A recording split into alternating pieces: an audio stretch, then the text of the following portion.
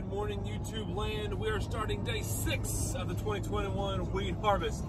Now, if you're wondering why am I in a small SUV and not my pickup or a combine or a wheat truck or a tractor and grain cart, it's because we've had several breakdowns in the past 24 hours, and I'm headed to John Deere to go get some parts. Tired enough we go. That truck ain't gonna load itself.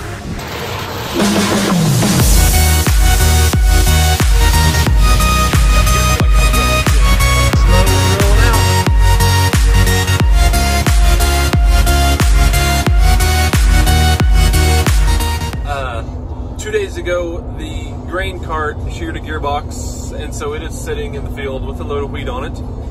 I have a gearbox ordered. Hopefully it will be in a couple days. Yesterday evening, the smaller 9500 combine, the straw walker bearings went kaput. So I am on my way en route to the local John Deere store known as Western Equipment to pick up some parts. And it's already 89 degrees outside at 10:24 in the morning. I think it's gonna be hot, but we're gonna have to deal with it and fix this thing in combine. Here we are arriving. They're not too busy. Look at all that green stuff.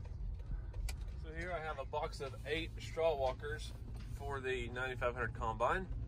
We'll swing around over here on this side of the truck and promptly get started. I'm by myself for the immediate moment, but hopefully everybody else will get here soon and we can knock this project out.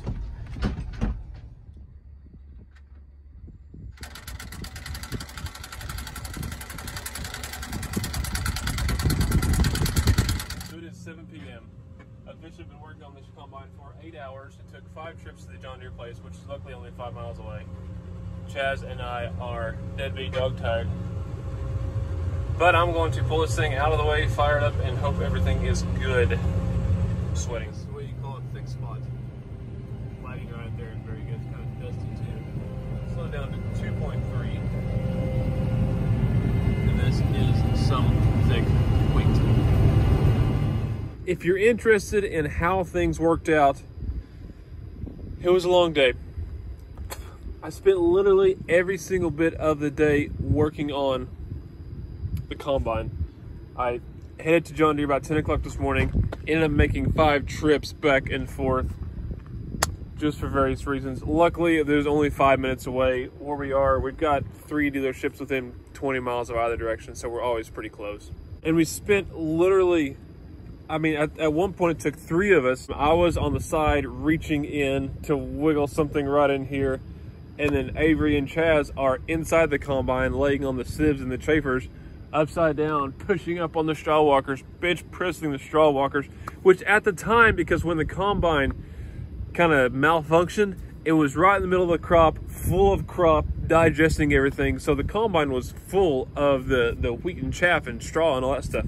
So there was, you know, a lot of weight of straw sitting on the straw walkers themselves while we're trying to replace these bearings, which is not easy. There's some stuff been up, chewed up, mangled up a little bit that had to be little hammer, and tap, and whack, you know what I'm saying? But it is fixed. Barely, but it's fixed.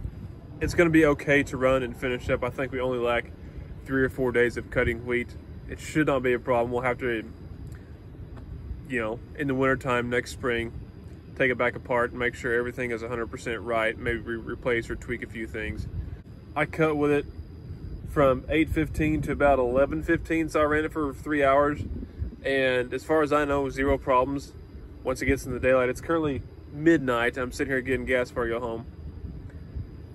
Tomorrow morning we'll get there and get them all checked out, make sure everything is still good with it, and hopefully have a mostly trouble-free rest of the harvest. I was calculating up, we have about 3 days worth. It's going to stretch into the weekend, but I think we'll not do anything on Sunday and finish up on Monday. Should be pretty easily winding down. It's going to go well.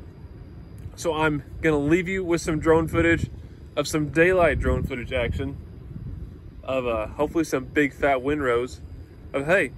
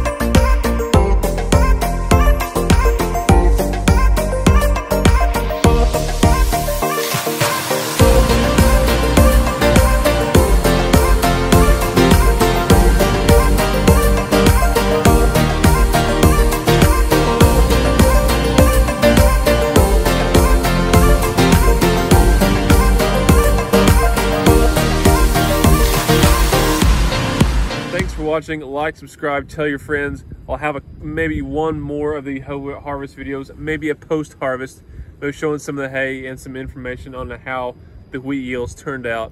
But once again, thanks for watching. I do appreciate you guys being here. My life be like